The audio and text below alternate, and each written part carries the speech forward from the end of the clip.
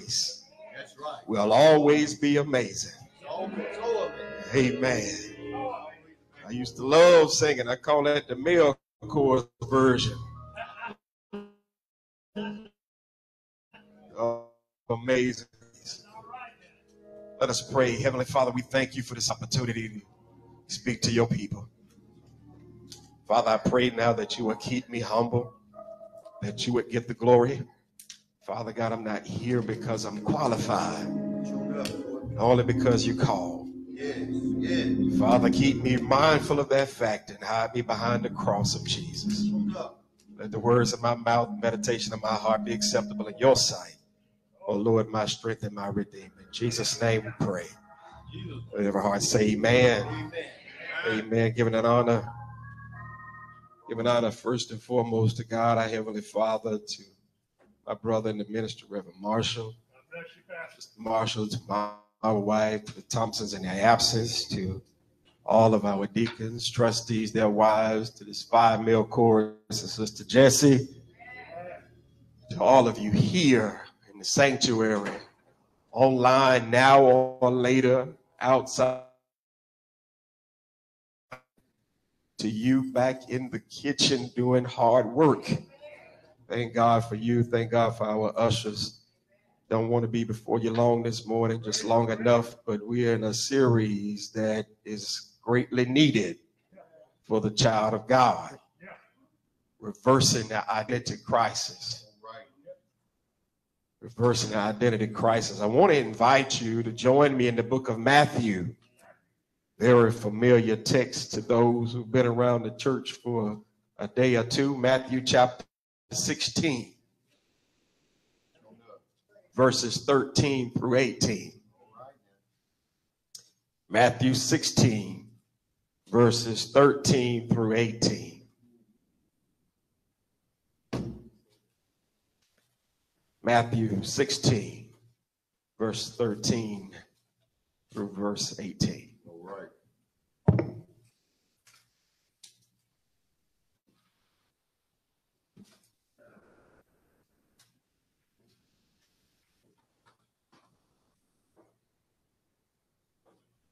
There, Matthew 16, verse 13, will you say amen? Amen. Need me to wait? Just holler, wait. Man, and it reads, when Jesus came into the coast of Caesarea Philippi, he asked his disciples, saying, whom do men say that I, the Son of Man, am? And they said, some say that thou art John the Baptist, some Elias, others Jeremiah, or one of the prophets. He said unto them, but whom say ye that I am? Simon Peter, the one time he spoke quick and right, answered and said, thou art the Christ, the Son of the living God. And Jesus answered and said unto him, blessed art thou, Simon Bar-Jonah, for flesh and blood have not revealed it unto thee, but my Father which is in heaven. And I say also unto thee that thou art Peter, and upon this rock I will build my church, and the gates of hell shall not prevail against it. Thank you for honoring the word of God, whether you stand or sit. We could take a few moments of your time this morning and want to talk about where I find me. All right. Where I find me.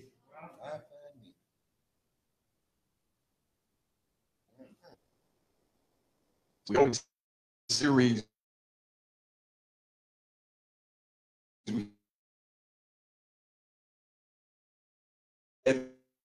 Anything we don't understand, we abuse.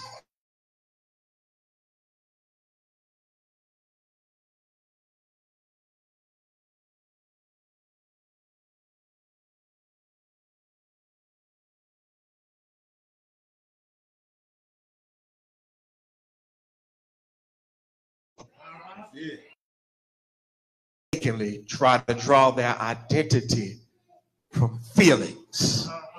This is why many relationships crush us, because we go to a person hoping that person will make us feel like somebody.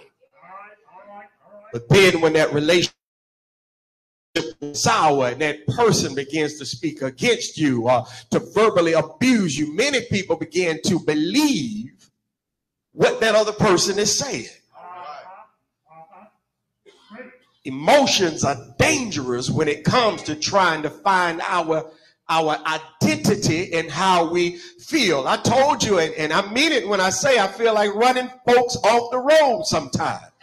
That's how angry I get with some people. But I am not that person. I don't act on how I feel because I know who I am. Today, I want to stop and identify where we do find our identity, no matter how we feel. The Oxford definition of identity is the fact of being who or what a person or thing is. The fact of being who or what a person or thing is the fact, not the opinion. Who you really are. And since that is the Oxford definition of identity, let me give you this, that nobody or nothing can define what they did not make. You can't tell me who I am just because you know my past. I don't care how you feel about me. I'm not what you say I am. I am who my maker says I am. Many people of us don't believe that because of how we feel. But you are not who the world says you are. You're not who Satan says you are. You're not who relationships say you are. You're not who even your emotions say you are. Nobody or nothing can define what they did not make.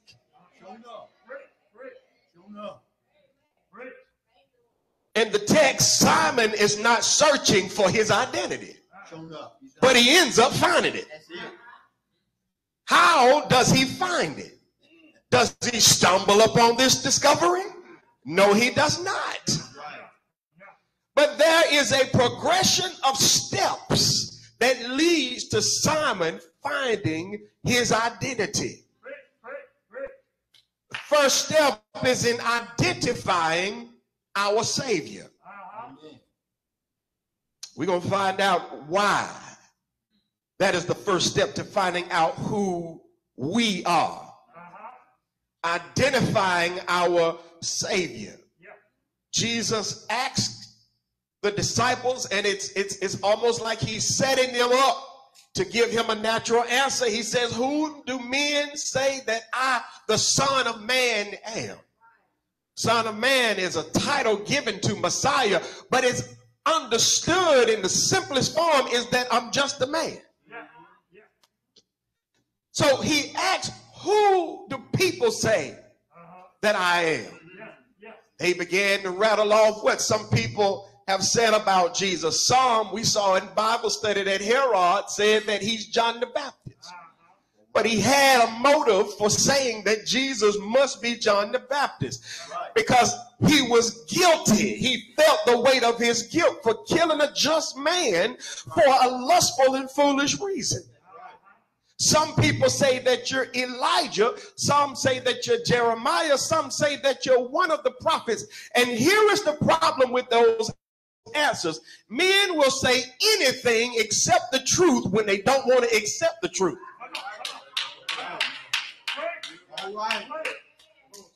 You got to know who Jesus is. You got to accept who he is, the truth about him. But if you will not accept who he really is, you'll say he's a good man. Islam says that he's a prophet. He is a type of Messiah. But then they give glory to Muhammad. But they will give him credit for being a good man. But it's not enough that Jesus be a good man. Because if he's just another good man, there have been many what we think are good men who have died, but their death has no significance on my soul.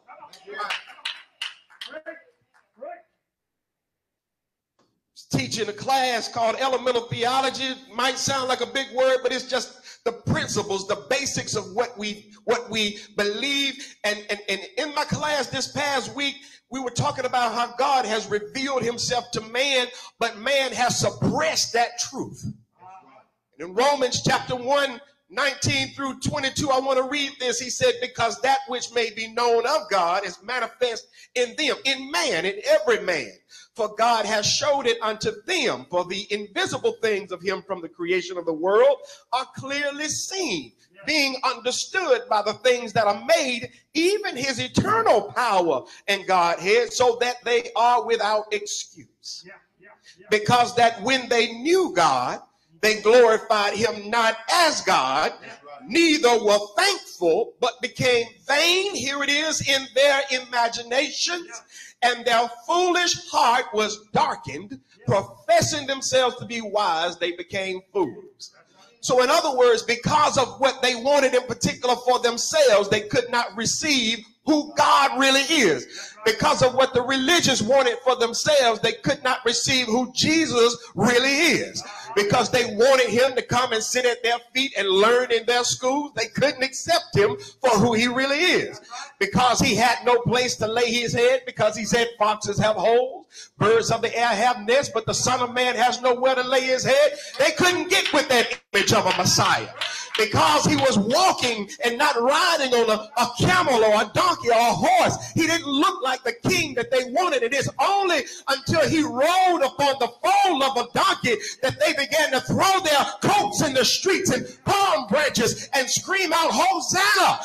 He's come. He's with us. Save us. They thought that looks like a king. But because he is, praise God, he doesn't look like a king. He doesn't look like a Messiah. He doesn't look like a religious leader with the type of attire that they had on. They rejected his true identity. In order for Simon to say what he said about Jesus, he had to agree with Scripture. He had to put off anything that had any selfish intent in it. He had to agree with Scripture. He had to first believe of the many prophecies that he's born of a virgin and he's God with us. For Isaiah 7:14 says, therefore the Lord himself shall give you a sign. Behold, a virgin shall conceive and bear a son, and shall call his name Emmanuel. He had to believe in order to make this confession that Jesus is God himself. For Isaiah 9:6 says, for unto us a child is born, and unto us a son is given, and the government shall be on his shoulder, and he shall be called Wonderful, Counselor, the Mighty God, Everlasting Father, and the Prince of Peace. Peter is not just making some simple statement when he says thou art the Christ, the Son of the living God. He's got to agree with what Scripture has already said about our Savior. He has to agree that he's born in Bethlehem to rule Israel. For Micah 5:2 says, but thou Bethlehem Ephratah, though thou be little among the thousands of Judah, yet out of thee shall come forth unto me that is to be the ruler in Israel, whose going forth have been from old, from everlasting. He has to believe that he will be crucified. For David says in Psalm 22:15 through 18, my strength is potsherd, my tongue, and thou have me into the dust of death, for dogs have compassed me. The assembly of the wicked have enclosed me. They pierced my hands and my feet. I may tell all my bones. They look and stare upon me. They part my garments among them and cast lots upon my vesture. He has to accept what Scripture has already said about the Messiah. Peter is not making a simple confession. And that's just a handful of scriptures. The many scriptures that tell us who Jesus is. Peter has to know that he knows that he knows. Because you don't make this confession about a man who is not who scripture says he's supposed to be. Because if Peter mistakenly puts the title of Christ, the Son of the living God, on the wrong person, he's blaspheming.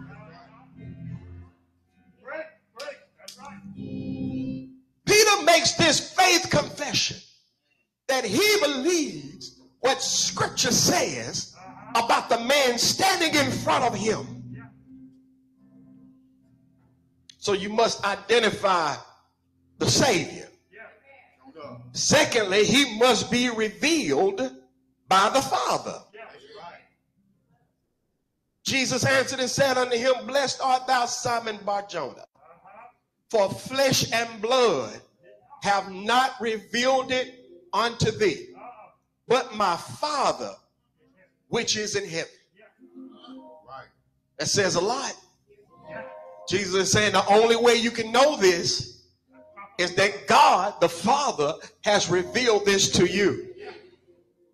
Matthew 11, 25 through 30.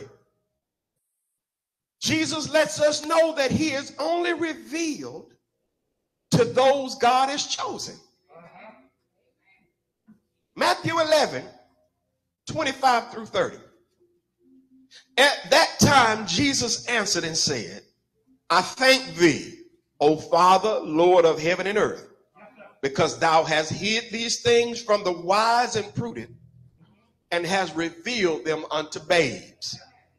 Even so, Father, for it seemed good in thy sight. All things are delivered unto me of my Father, and no man knoweth the Son but the Father. Neither knoweth any man the Father save the Son, and he to whomsoever the Son will reveal him. That's when he makes the beautiful beckoning call, come unto me, all ye that labor and are heavy laden, and I will give you rest. Take my yoke upon you and learn of me, for I am meek and lowly in heart, and you shall find rest unto your soul. For my yoke is easy and my burden is light. Part of me discovering my identity comes from the fact that God has chosen to reveal the Savior to me. If you're not foreordained, if you are not predestined, God will not reveal himself to you. You cannot receive Jesus as Lord and Savior except the Father open up the door of your heart to receive him. I know you got freedom of choice, but at the same time, God's will rules. His will prevails. He knows, he knew you from birth. Doesn't matter how messed up your life has looked. He knew you from birth, and he knew at what point in your life he would reveal himself to you.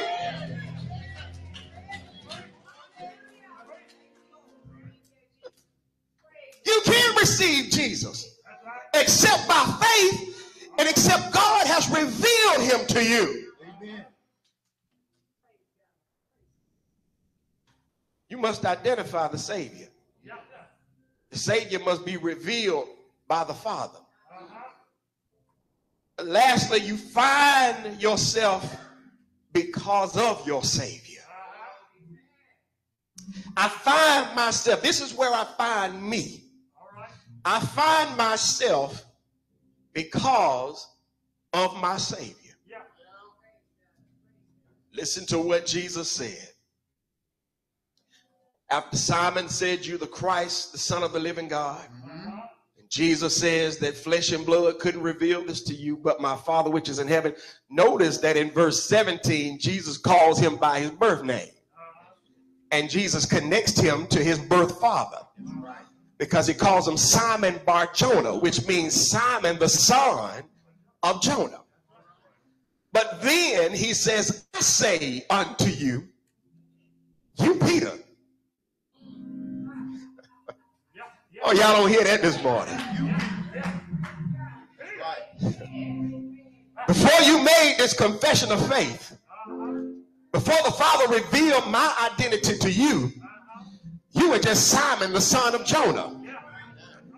But because you know me now, I'm giving you a new identity.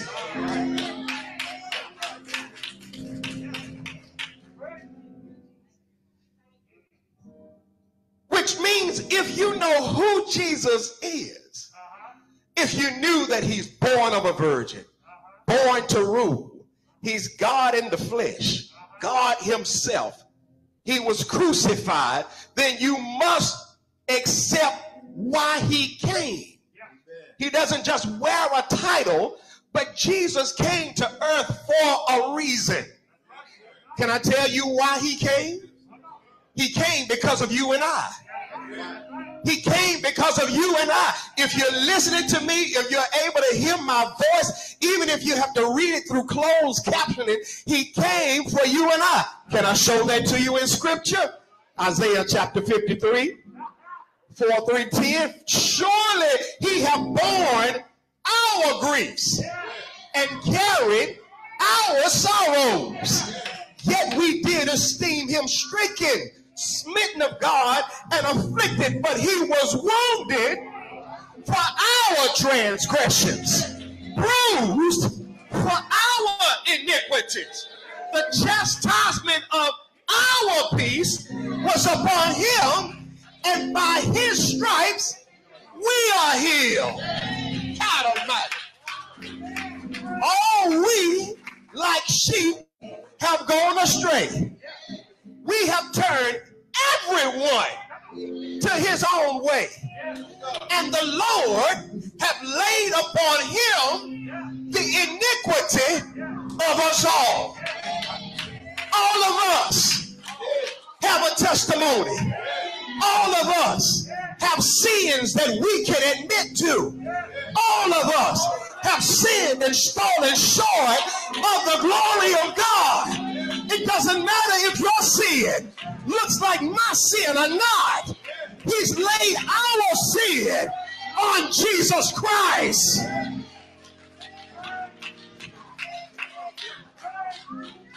He was oppressed and he was afflicted, yet he opened not his mouth. He is brought as a lamb to the slaughter, and as a sheep before her shearers is dumb, so he opened not his mouth. He was taken from prison and from judgment, and who shall declare his generation? For he was cut off out of the land of the living. For the transgression of my people was he stricken. He made his grave with the wicked and with the rich in his death, because he had done no violence, neither was any deceit in his mouth. Yet it pleased the Lord. Yet it pleased the Lord. Yet it pleased the Lord to bruise him. He hath put him to grief.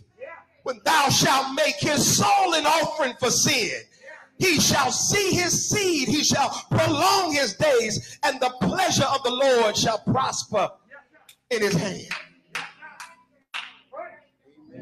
To know Jesus is to know who he is, but it's also to know why he came. And many people reject their true identity because of what they have done in their life. But if Jesus is your Savior, whatever you have done, he has nailed it to the cross. And now you have an identity because he died for you. He rose from the dead for you. He died for you. He rose from the dead for you.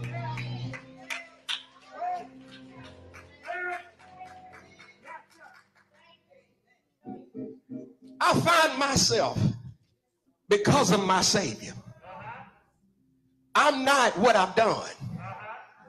I'm not how I feel. I'm who he says I am. See, in Jesus, you are loved. For God so loved the world,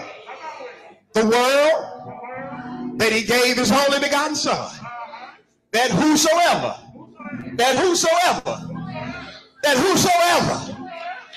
shall believe upon him should not perish, but have everlasting life. You're loved. Faith in Jesus, you are saved. For whosoever shall call upon the name of the Lord shall be saved. In Jesus, you are delivered. In Jesus, you are redeemed. You've been purchased in his blood, bought with the price of his life. In Jesus, you are useful. In Jesus, you are a part of him. That's why he calls us the body of Christ. See, Simon, he had a decent name. At first, his name means to hear or to be heard. But Jesus gave him a new identity by faith. He says, I'm telling you right now, you're Peter, which means hewn from a rock, or a piece of a rock. He's not the rock that the church has built up on, but he's birthed from that rock.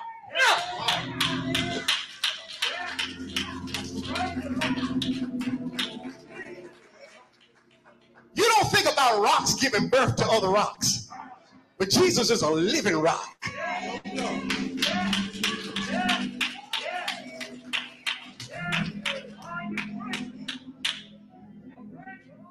Jesus is a living rock.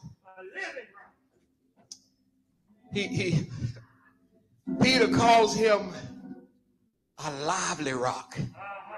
He calls us living stone. You got to go to 1 Peter to find that. But he's a rock that gives birth to rocks. In Jesus, we're born again. Detached, separated from our old identity. Said it last week. That old man, those feelings are confined to the flesh. But I'm not him. I'm dead to him. Romans 6, because I died to him, I was made alive to marry Jesus. In Jesus, I have a new identity. In Jesus is where I find me. So I no longer have to look for people to give me identity. I don't need friends to tell me who I am. I don't need a partner in life, a soulmate, to tell me who I am. I don't need my parents to tell me who I am. I don't need my siblings, my children, my grandchildren to tell me who I am. Nobody completes me but Jesus.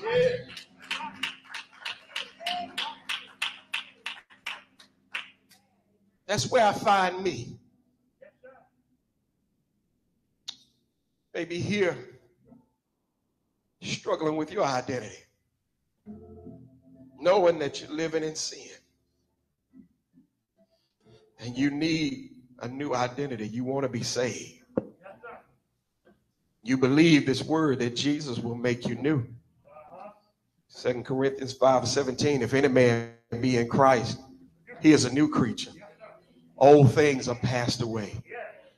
Behold, all things have become new. His grace is more powerful than your sin.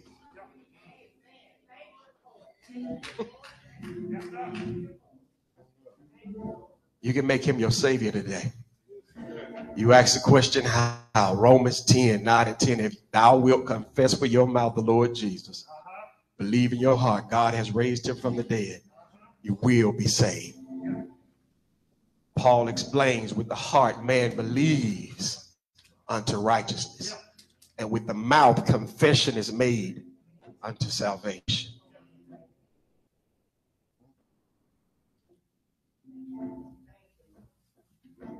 Make that confession today. Make him your own.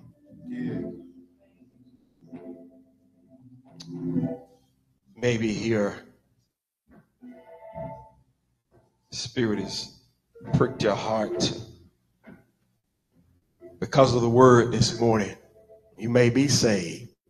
Maybe online, you may be saved, but you're struggling with your identity. because of how the devil keeps trying to accuse you. He's called the accuser of the brethren. That's actually the only weapon he has against us. Yeah. To accuse you, to make you feel like you're still lost, to make you feel like there's no hope for you. He wants you to back away from the faith. But in the same scripture in Revelation, that the scripture calls him the accuser of the brethren, it says that he's cast down. And it says that we are overcome by the blood of the Lamb and the word of our testimony. You may need prayer because you feel like you've fallen away. I want to pray for you. Maybe hearing the Holy Spirit has pricked your heart to join with this ministry. First thing we want is for you to be saved, to be a part of the body of Christ. But our arms are always open to welcome you into our ministry. I promise we got a spot for you. Amen. There are ministries that we don't have that God may have birthed in you. There are things that we have not done that God may have given to you to help this ministry glorify our Father. You may be here and you just need prayer this morning. I invite you to lift your hands. Amen. Amen. Let us pray. Most holy and righteous God, Lord, we thank you for Jesus. Thank you for Jesus. Thank you, Lord, that I don't have to hold on to my past, because you freed us. You freed me. Thank you, God, that I don't have to live in shame, because you covered my shame in the blood of Jesus. Thank you, Lord, that I'm not how I feel, because you crucified my flesh at Calvary. Help us, God, to embrace our new identity. That only because of Jesus. Help us to receive it. Help us to believe it, God. The just shall live by faith. Because of faith, we're justified. Because of grace, we're saved. Father, where the enemy is trying to not whisper, but scream in the ear of someone who believes, Father, we rebuke him in the name of Jesus. Let them hear your voice. Let them hear your promises. Let them hear the truth. That in the flesh we are who we are because of Adam. But in Christ we're new because of Jesus. Father, there may be someone listening and they're not saved. Lord God, they feel the weight of their sin right now. They're screaming out for a new identity. Lord, give them the assurance of what you said in your word. John 3:16 came out of the mouth of Jesus himself. That you love even them so much that you gave your only begotten Son. And that whosoever includes everyone. Draw them in, God, that they might be saved. Father, there are those right now who have lifted their hands in prayer. Someone online says pray. Someone who didn't acknowledge they need prayer, but Lord, you know what they need.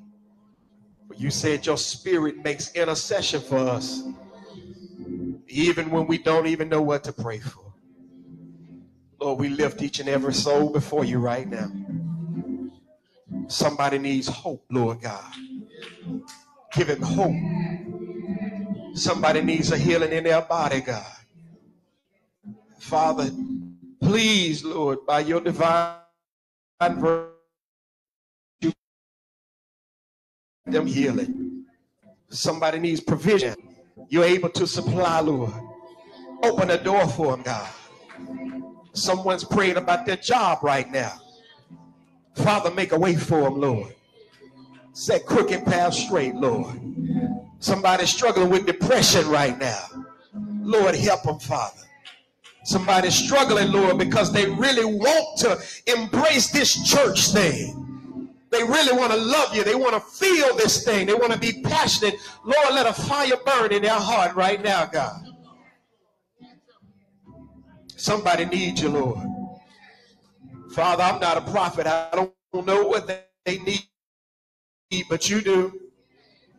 And I know right now, even as I speak, that, Lord God, you're able to answer every prayer at the same time. I lift your people up before you, God. I lift up those who are unable to be with us right now, God. I lift up Pastor Miller and his family, Lord God, in the name of Jesus. Those that are in the streets that are struggling, God, we lift them up before you, Father, in the name of Jesus. We know that you're able. And Father, we pray for our evening service. Pray for Pastor Moss, for Hall Grove. Pray for the fellowship, Lord God. I pray that we'll all learn, Lord, Father, from the fellowship and from the word today. And then, God, we pray for the food that is to be prepared and to be served. We pray that you would bless it all. Bless those who are prepared, that everything might bring nourishment and not harm. For, Lord, you said that whatever you sanctify, let no man call unclean. Sanctify all the food, the beverages, that it might bring nourishment to our bodies. Bless those who have prepared the meal, Lord. Supply them with strength, Lord. Father, while we're in the kitchen, we pray for Sister Sandra, Lord, that you will supply everything that she needs in the name of Jesus. Now may the grace of our Lord and Savior Jesus Christ, the sweet communion of his Holy Spirit, rest, rule, and abide on each one of us from this time and forevermore. Let us all